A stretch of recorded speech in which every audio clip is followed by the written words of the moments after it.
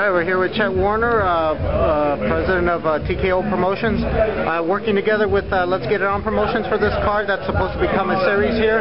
How did you feel about the debut? I thought the show went really good for our first time out here. We want to try to come here like every other month. I thought it was a good card. It turned out great tonight.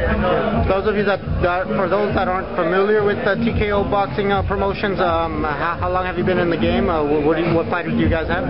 We started early this year in Las Vegas, Nevada. We're most well known for Joey Gilbert and also Boston Samir, and we've got a whole stable of fighters. Recently signed Elvin Ayala. Overlooking a guy that has a couple of losses, what was it about him that made you overlook those losses and know that you'd be willing to invest in him? Well, if you look at Alvin's two losses against the kid he lost against, he had an injured back. If you look against Abraham and Mora, clearly the Mora fight he won, but he was the opponent, and we thought that he did really good against Abraham. We're really excited to have him. We think we can get him back to the top. Yeah.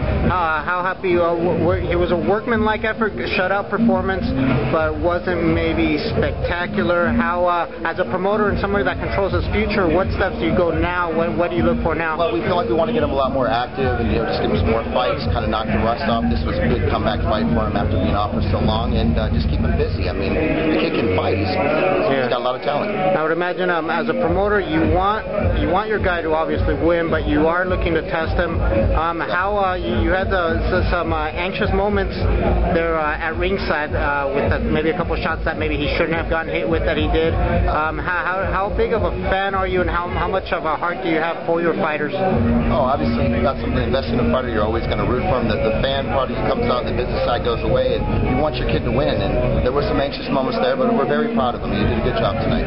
How important is it that promoters can work together, like such as you and the relationship we have with the lanes is very, very important. In the past, you've had promoters always clashing each other. Now working together, we work pretty much seamlessly with them, and it's a good relationship. We're looking forward. Working together, and you've worked together to bring the fight that at least Northern Nevada has been crying for, Joey Gilbert versus Jesse Brinkley. 3 years in the making. Finally happening February 14th. Taking out of the equation that Joey's your guy, how do you see that fight panning out? I think it's going to be a great fight, and obviously I'm rooting for Joey. I think the guys match up well. They obviously don't like each other. We want everybody to come out for the fight, but I think Joey's going to win late. All right. How's Joey doing in training camp? He's doing really good in training camp, getting a lot of good sparring in, and things are going well. All right. When do you look for the next card to be at here at the Plaza? We actually have to talk to the lanes, and we've got some other offers out there to other places, other casinos.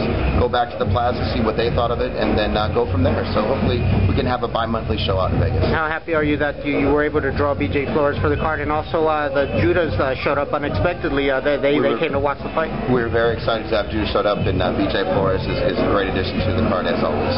All right, congratulations. Good luck to your promotion. Thank you very much.